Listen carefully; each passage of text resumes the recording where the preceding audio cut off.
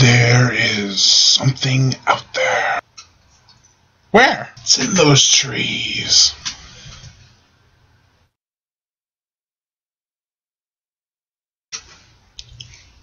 I can't see it. Oh my god! It's...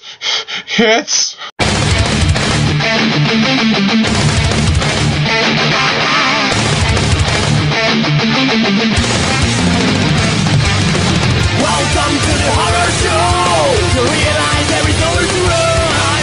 Don't know who came to try.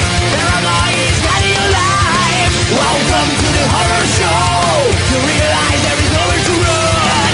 Don't know who came to try. Obsessions rule your mind.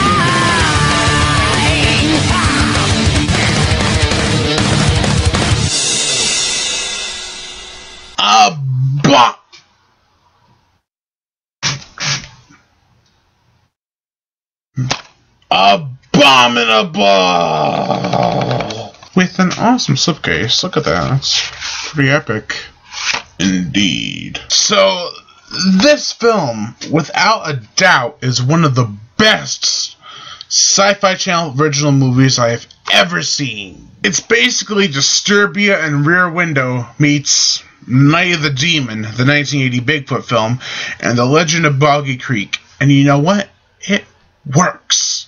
This film is not only graphic and bloody, but is also somewhat terrifying with a somewhat cheesy side. First of all, this film has the best Bigfoot costume I've ever seen in a Sasquatch horror type movie. It is ugly and horrifying, plus has a mouth that opens like a foot wide.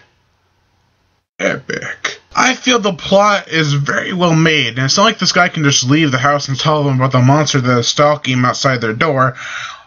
There's a few reasons why. One, because the monster might corner him, and two, because he's paralyzed from the waist down. That's some creative writing, man. This also had some of the most creative Bigfoot kills I have ever seen. They're probably the best in 25 years.